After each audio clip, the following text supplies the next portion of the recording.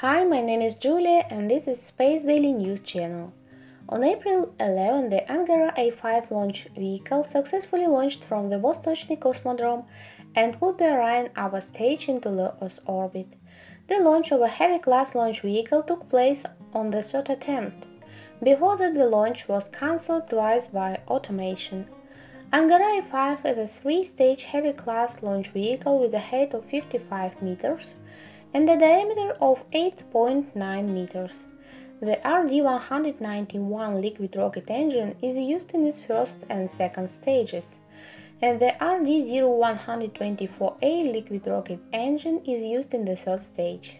The rocket can carry up to 24.5 tons of payload to low Earth orbit and up to 4.5 tons to Sun-synchronous orbit.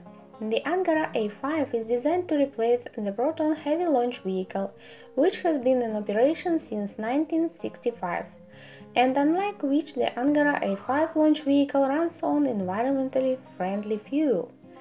It is expected that Angara-A5 will become a more efficient launch vehicle, and in the configuration A5B, it will be able to launch more than 30 tons of payload to low Earth orbit. And also the launch was not the first for Angara-A5.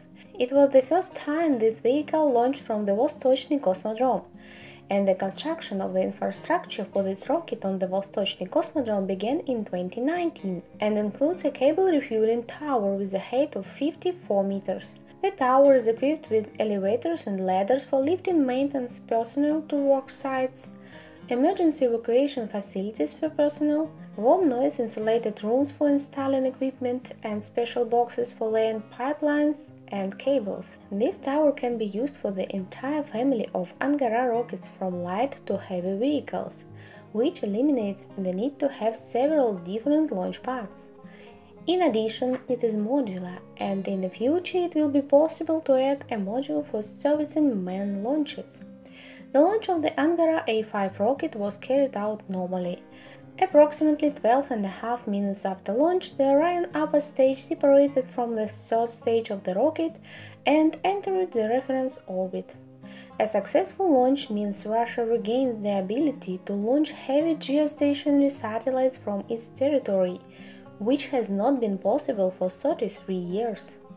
In the future, with the help of Angara rockets, it's planned to launch satellites, modules of Russian orbital station, as well as a new generation manned transport ship that will deliver crews to the station.